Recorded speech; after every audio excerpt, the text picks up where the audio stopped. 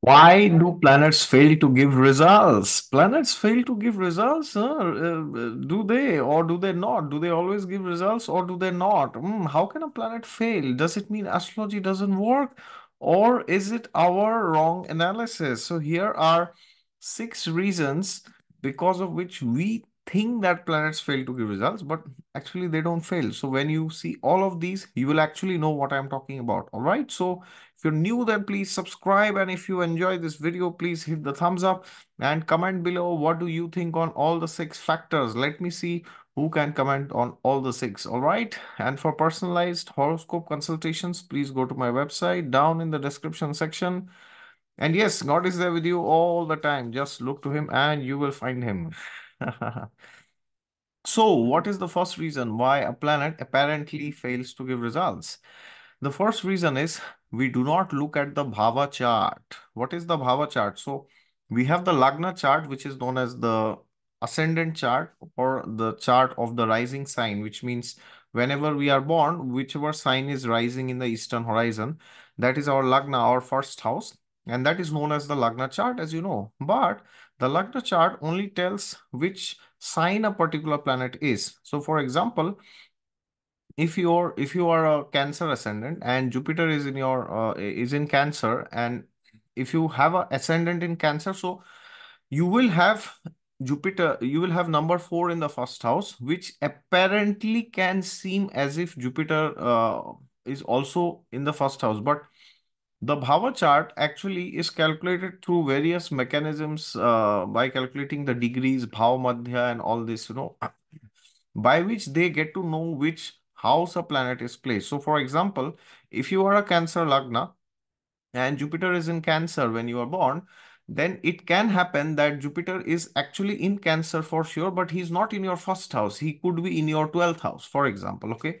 But what we do, we see, oh, Jupiter is in the Lagna. How can it give me bad things, right? But maybe it's in the 12th house. Okay. So, similarly, this always happens with the seventh and the sixth house. A planet in the seventh house always is favorable for marriage, but in the Bhava chart, it can be actually in the sixth house. So, for example, if a Cancer Lagna person has, for Cancer, Capricorn is the seventh house, right? So, if you have Mars in Capricorn, for example, or let's say you have Moon in Capricorn, but it does not mean that it is in the seventh house. It can be in the sixth house also. So I have a very important video on the Bhava chart. Please go and type in YouTube exotic astrology Bhava chart. You will find the details. All right. So please see the house that a planet is in the Bhava chart, not in the Lagna chart. All right.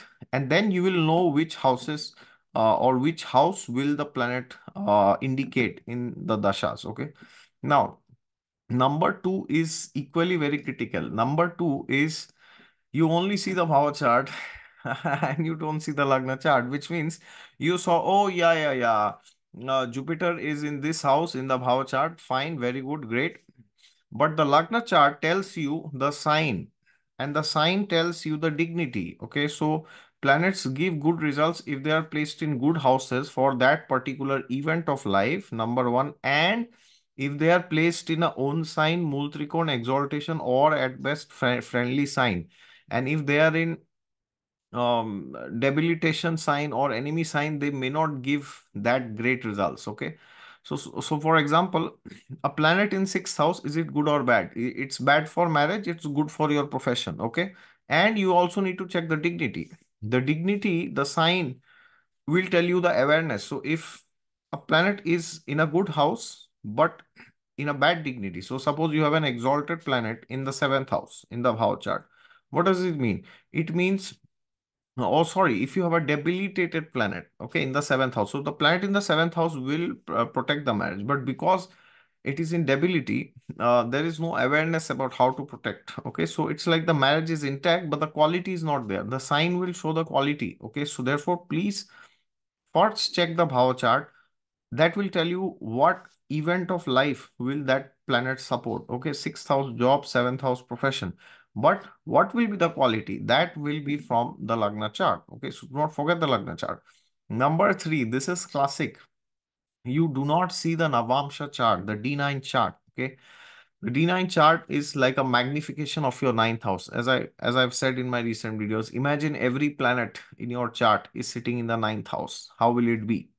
So therefore, the D9 chart actually tells you the karma that you carry from your previous lifetimes, which means it also tells you your traits, talents, hobbies, interests, and your passions and your inclinations. Very, very, very important inclinations which you carry in this life.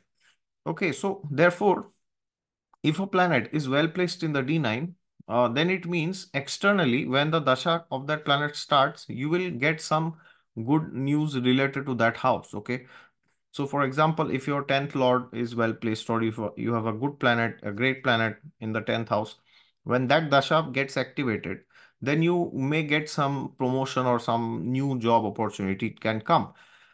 But if that planet is badly placed in the D9, then what happens is inherently you don't you have no knowledge about that area, so you need to start from scratch, so that makes things a bit more difficult, or considerably difficult rather. Okay, so therefore a good planet in the D1 can help you bring opportunities, but a good planet in the D9 along with the D1 can help you sustain them. Okay, so character is seen from the D9. Okay, and outward personality is seen from the D1. So that's very important. So do not miss the D9. All right.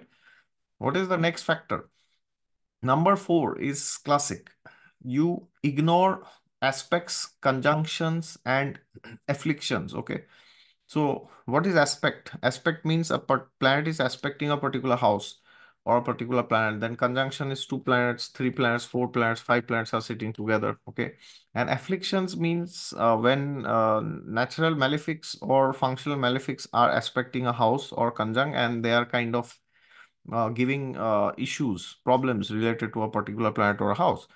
So that kind of modifies. So for example, if you have an exalted planet in the seventh house in the Bhava chart, so in the Bhava chart, the planet is in seventh, and in Lagna chart, the planet is in good dignity, but the planet is afflicted by Saturn, for example. So then what happens is you have good awareness, it will protect your marriage, you will do whatever is required to protect your marriage, but because of Saturn's aspect, there is some obstruction coming in.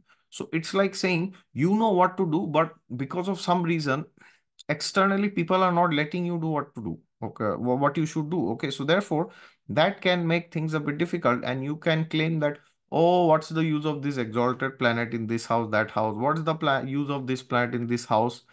Which is in Mool Trikon, it's not giving me any results. Okay, so you will keep Googling, you will search astrology videos, you will type in comments, this is there, why is this not happening, that not happening? So maybe that planet is afflicted. So you need to check that. Okay.